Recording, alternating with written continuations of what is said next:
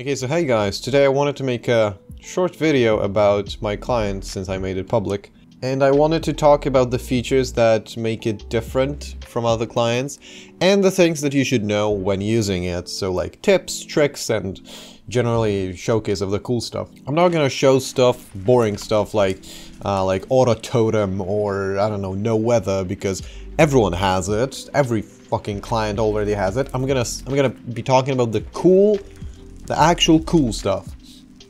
So first of all, the most noticeable stuff in the menu, of course, you have configs.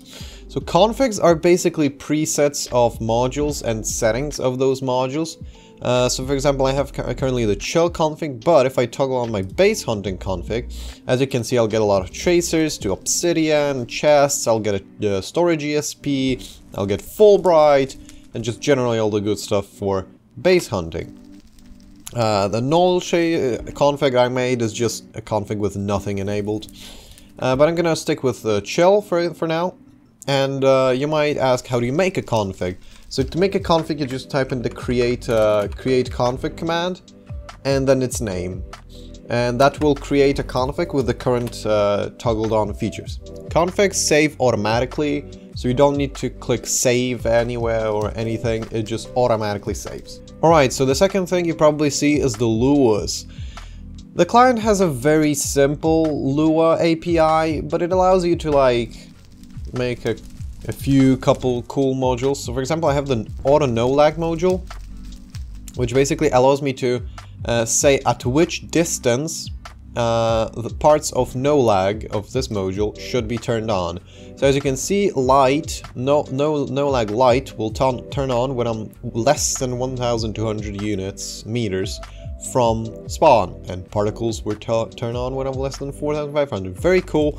I'm gonna put all my used luas in the description, so like you can download. So there'll be the watermark lua, the no lag lua, and probably the source block ESP lua, because it's pretty cool. It shows you the source blocks. God dang it, there are no in my vicinity. But yeah, it's pretty cool, so I'm gonna leave that in the description. More ESP Shader. If you have ESP on style outline, are there any mobs around? Pretty please. Oh, there we go. As you can see, it will print like it will make an outline around it instead of like a box or something, kind of like Future does, for example, but better. Okay, continuing, we have chams, which I don't really use, but they're cool if you like them. They basically allow you to change some features, some colors, some overlays and stuff, so you can basically make people look like this, which is pretty cool if you ask me, but like I am an enchanted charge creeper right now. But you know, it's if you like it, you like it. Okay, extra tab, this is very important. So what it does is if the tab goes over the max vanilla limit, it will increase its size. Like currently it isn't, but if it would be like the entire width, so you can see all the players always on tab. Also, it makes you golden and all the friends blue. I'll probably have a screenshot or something right now how it looks like. Okay, moving on, we have the nuker. Now the nuker, you might say, oh, nuker, nothing cool and important, right? But it's actually very cool, because if you notice, the nuker, if I turn it to 555, is darn fast.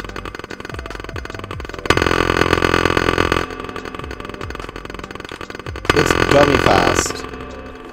If I would turn off the sound mods, it would probably be a fair lot less loud and laggy. But I have a lot of sound mods, and those kinda... Oh wait, turned on speed. And those kinda make the game lag, but it doesn't lag if you don't have those sound mods, because those like actually make a lot of... Why do I have pull down on? Also, you can search, of course. Haha, that's very cool. And it also highlights you the module and like, yeah, see? Very cool. So that was it for the nuker. It's very fast, basically like creative, and it's laggy only when you have mods on. Going forward, we have no glitch blocks here and no break cooldown here. in like, if you use both of them, you can break blocks pretty fast.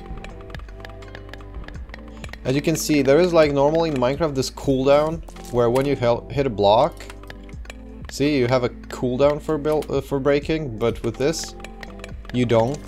And with the no glitch blocks, the blocks won't glitch either, so pretty cool mining. Furthermore, we have hit sounds and hit markers. Hit sounds are here. They don't work because probably one of my mods is filtering it. But hit markers here in render, they probably work, so let me try and find a mob. Okay, I went to the surface and I found these squid. So if you look at what happens, see it draws a hit marker, like a 3D one. Like, so it follows where you actually hit it. Very cool.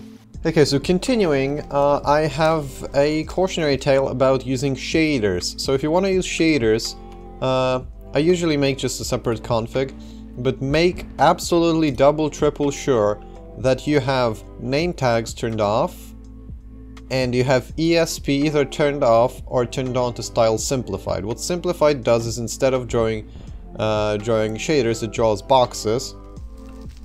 But if you use style outline, it will just freeze your game or crash it. Now, if I have the chill shader, I can safely turn on some shaders. For example, I don't know, Sildur's vibrant shaders. See, they work like a charm.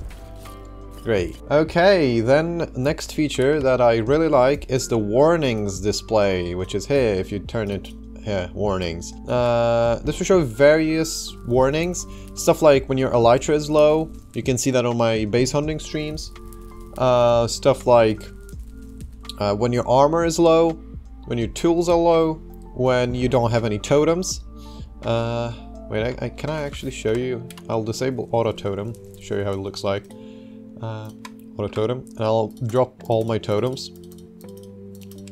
See, it shows me you have no totems, because I don't. And it's just a warning for everyone, because you have no totems. And the last and the most important feature of my client, arguably, is the waifu. Thanks for watching, guys, and I hope you enjoy my client.